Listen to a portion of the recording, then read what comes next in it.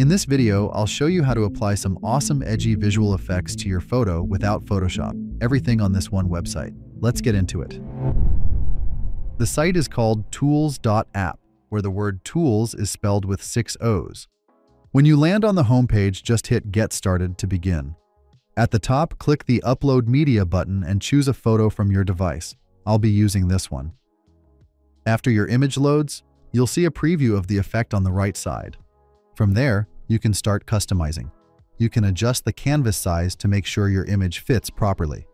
Then you can tweak the settings, including things like blur, grain, gamma, black or white point, and other options depending on the effect you're using. One of the key controls is the threshold setting, which shapes a lot how the effect looks.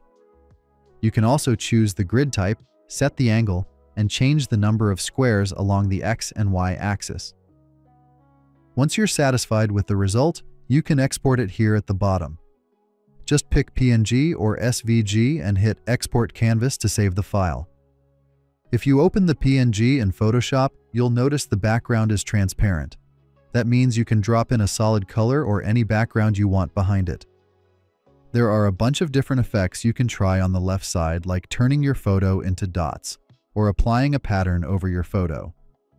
You can mess around with all the distortion methods, and the nice part is that each effect comes with its own set of sliders to let you fine-tune the look.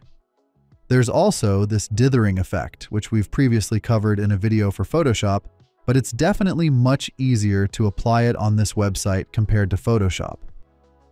So yeah, feel free to experiment with all the other effects available here, but before you go and try it on your own, I have to let you know that there's also a secondary website you can access by clicking here.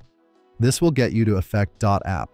Here you can import a photo, then click on Add Effect and choose something from these categories.